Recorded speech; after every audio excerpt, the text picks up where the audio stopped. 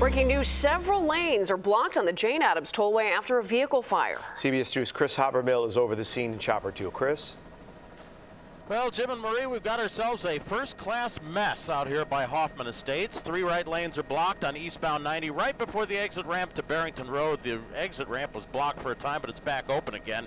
You just have to go past all of the things that are going on here. We've got the hazardous materials response because it was a quad cab pickup truck and an equipment trailer. It's a concrete contractor there, so they had some fuels and other things in that trailer. So they're doing extended overhaul to the trailer, picking through there and washing everything down. They've also diked off, dammed, and diverted any of the runoff there to make sure any of that hazardous fluids from the firefighting suppression would not get into the storm sewer. So huge delays either direction on 90 eastbound, solid before Route 59, back by Beverly, and the westbound side before Route 53 coming out here with gapers. Over Hoffman Estates, Kris Habermehl, CBS 2 News.